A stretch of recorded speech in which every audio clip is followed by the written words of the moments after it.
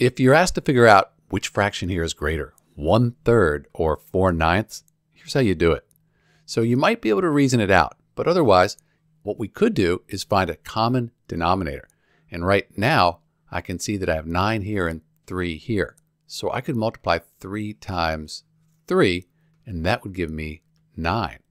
Down here, it's already 9, so I'm just going to keep this as 4/9. But I can't just multiply the denominator by 3. I also need to multiply the numerator by 3, because 3 over 3, that's just 1. I don't change the value, just the way it's represented. 1 times 3, that equals 3. And 3/9, that's an equivalent fraction for 1/3. But now, same denominator, I just compare the numerators. And 4, that's larger than 3. Since these are equivalent here and here, 4/9 is larger than 1/3. And you can even tell how much larger. 4/9 minus 3/9 is 1/9. So this is 1/9 larger than 1/3. This is Dr. B. Thanks for watching.